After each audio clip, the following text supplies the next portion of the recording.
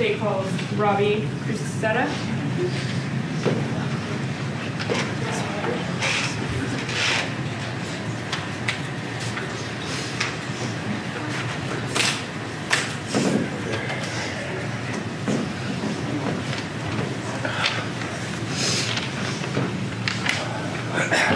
Good afternoon. Raise your right hand. Do you swear or affirm the testimony you're about to give will be the truth, the whole truth, and nothing but the truth, so help you God? Yes, Your Honor. Can you hear me? Robbie, just for the record, can you say your name spelled out, last name for us, and the relationship to the family? Yeah, my name is Robert Crusetta, C-R-U-C-E-T-A, and I'm Madison's older brother, and Jacki is my mom.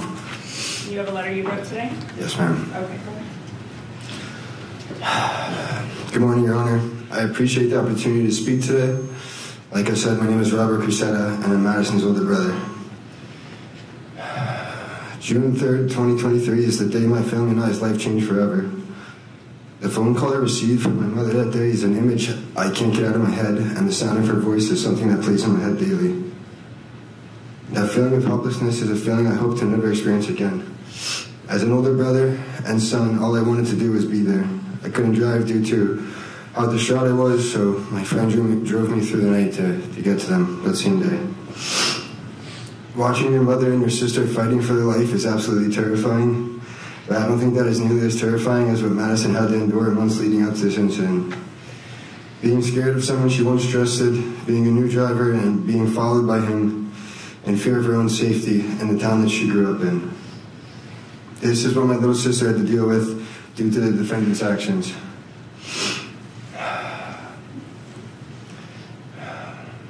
Madison was my first younger sibling and my only little sister. With that being said, I have always had a deep sense of protection over her, and I've always loved and cherished being her older brother.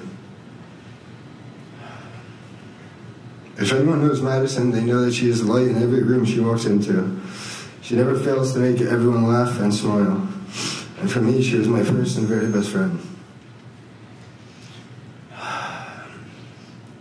Being 6 years older than Madison, I was so excited to be a big brother, and I would sing to her while she would be in her crib.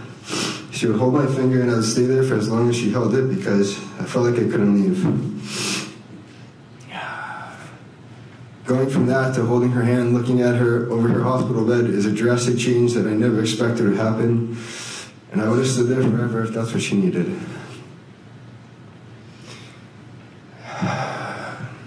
As I'm here today, I'm honored to say that I did not see my sister cry or get scared or let this incident change who she is as a person. I've watched Madison grow, educate, inspire, and even comfort those affected by what happened to her and my mother. She has used what has happened to teach others and never complains about it. Madison has made a change not only in her school, but the community and other individuals around the world.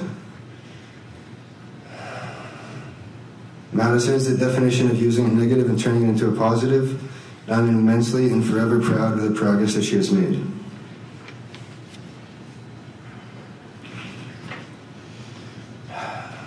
My mom is an amazing mother.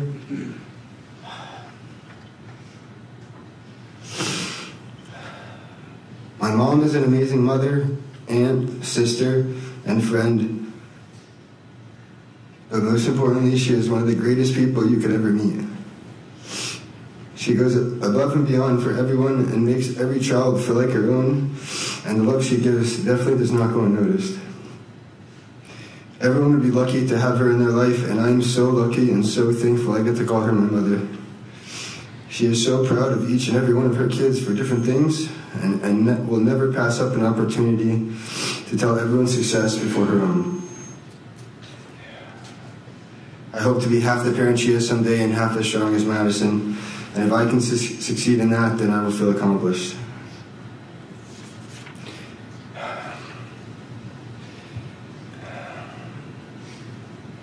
Spencer may have thought that he was taking my sister and my mother's life that day, but instead he only took his own freedom. And as her older brother,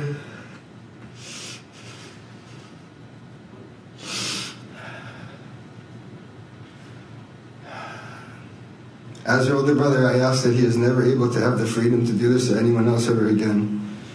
The pain from a high school breakup is not even comparable to the pain and trauma that my mother and sister have to endure from this horrific day for the rest of their life. That's all I have. Thank you, sir. You can return to your seat. State.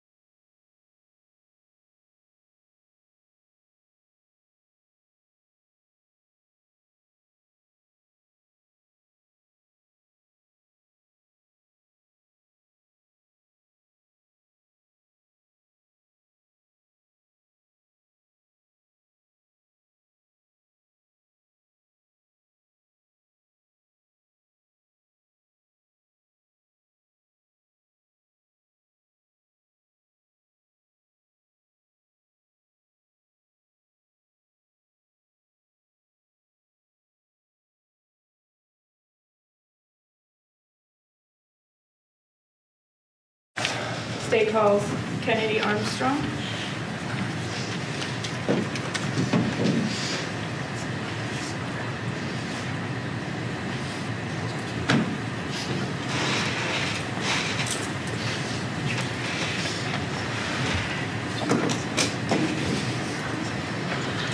Raise your right hand. Do you swear or affirm the testimony you're about to give will be the truth, the whole truth, and nothing but the truth? So help you God.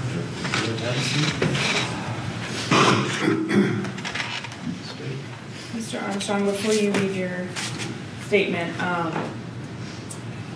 your name, Kennedy Armstrong, and did you know the Madison Schemitz's family prior to June 3rd, 2023? No, ma'am, I did not. Okay. And could you describe, just so the court's aware, it's displayed on the screen there, but the injury that you succumbed is visible, but what happened and what's the long-term damage from that injury?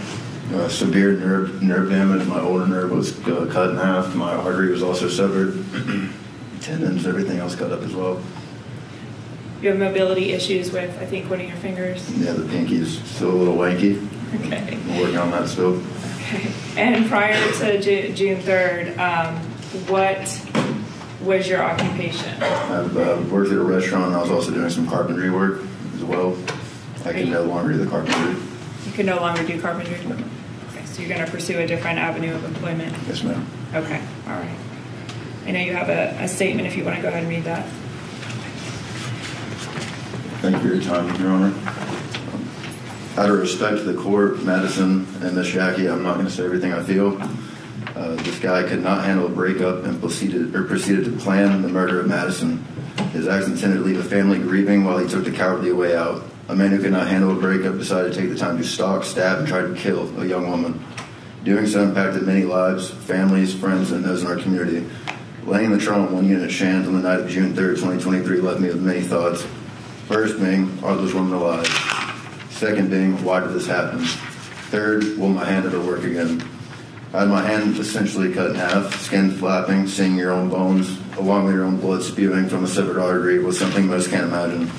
I had to control and monitor every single breath to ensure I wasn't losing any more blood than I already had, all while separating myself to make sure our amazing first responders got to Madison and Miss Jacki first. God bless the first responders.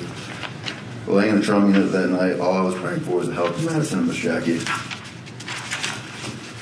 After 9 hours of being in the main trauma unit, I finally got my own room. I thought that would bring a chance to sleep, however, that did not.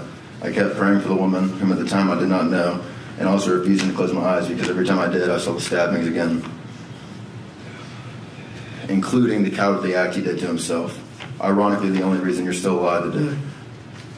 I continue to see and feel these thoughts every day. You planned this, you knew what you were doing, and thanks to God, you failed. You failed at your planned murder attempts, you failed at your own suicide, and you will remain a failure until you see God, he sends you to the devil. Madison and Miss Jacki's road to recovery has been something I wouldn't wish upon anybody, except you. To close things out, you thought you were going to kill people that day, but instead you blew on an amber that sparked a fire inside of Madison, and that fire will continue. God bless the court. I know the proper sentencing will unfold. Thank you, sir. Thank you. Wait for 1 second, just so Mr. Curtis. All right.